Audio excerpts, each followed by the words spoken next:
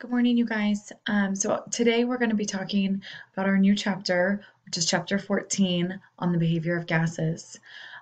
Gases were one of the topics that we were discussing last chapter, and gases have a series of laws that go along with them that explain their behavior. So gas laws range from expressing pressure with volume to pressure, volume, temperature, amount of gas, the speed that they move. And all of these gas laws, what they really mean for us as students and as people who study chemistry is they mean math problems. This chapter is a lot of math, which is good news for some of you, and others of you are going to feel apprehensive about this. The good news about this math is that it uses equations, it plugs into those equations, and it's really pretty simple to do. Most people really like this chapter. The beginning of this chapter starts with a discussion on how to affect pressure. And we talked about pressure before as being collisions. So as we go through this chapter, through our introductory topic today, please remember, keep in your mind that whenever we say pressure, we can also use the word collisions for that.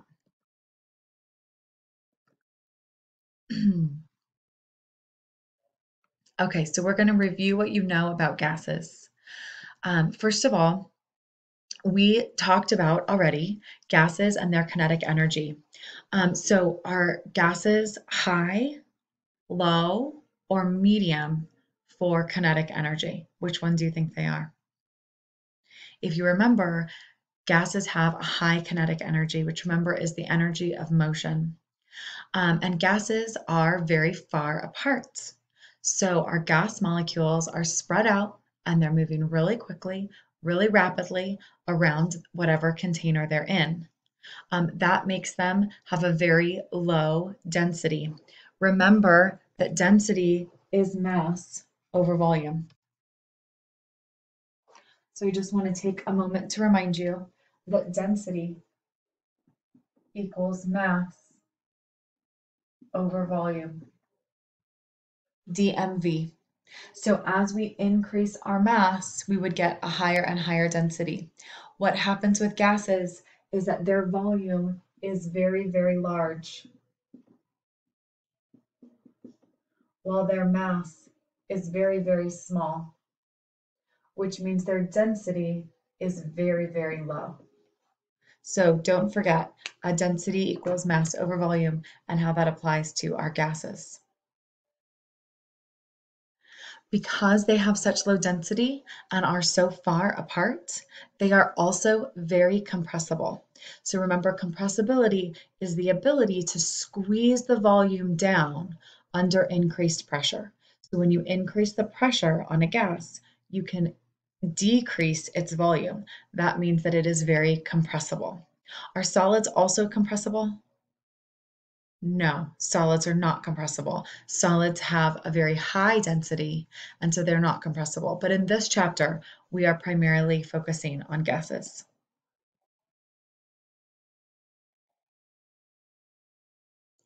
So recall that pressure is based on the number and the magnitude of collisions of a gas with the container walls and with each other.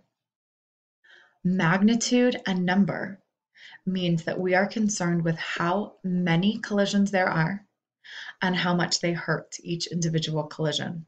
So imagine you are standing there and someone threw a ping pong ball at you. Okay, a single ping pong ball. That wouldn't hurt.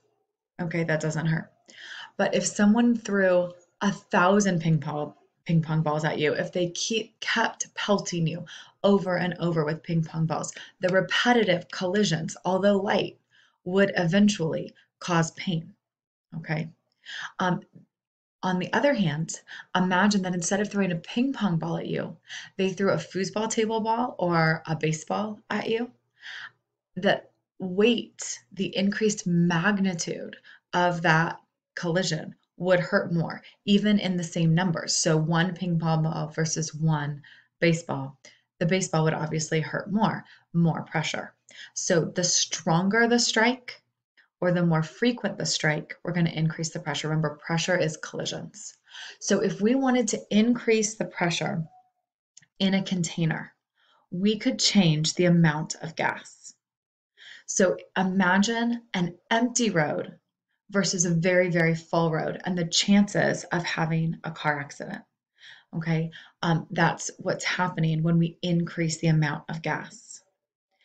The volume of the container, how much space does the gas have to move around?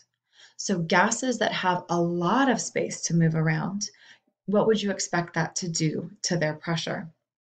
And third is their temperature. Remember, the temperature is their kinetic energy. Their kinetic energy is how fast they're moving and how frequent their motion is. So imagine gases moving much faster versus gases moving much slower, and what would that do to their energy? So in just a moment, I'm going to have you guys read a section of your book. I'm going to have you read pages 413 to 417. And then you are going to use the information on those pages to finish this diagram. Sorry, this chart. So you're going to be using information about the amount of gas, and you're going to be answering the question when the amount of gas goes up, pressure goes what? So what happens to the pressure when the amount of gas increases? Does the pressure go up or does the pressure go down, and why? So let me explain to you by using this example here, okay? When the amount of gas goes down, the pressure goes down because there are less atoms in the environment. Having less atoms in the environment means that we will have less collisions. And because pressure comes from collisions, if we have less collisions, then we would have less pressure. So you're going to be using the same set of logic to fill in the boxes that are empty here. I'm going to be sharing with you this chart so that you can type right onto it and you'll share it back to me. The answers in these 4 boxes right here should be in your own unique words. The units for volume, there are many units for volume, so I want you to look them up. There's 3. And then I also want you to look up the definition of volume and type that in this box over here. Okay, so that is today's assignment.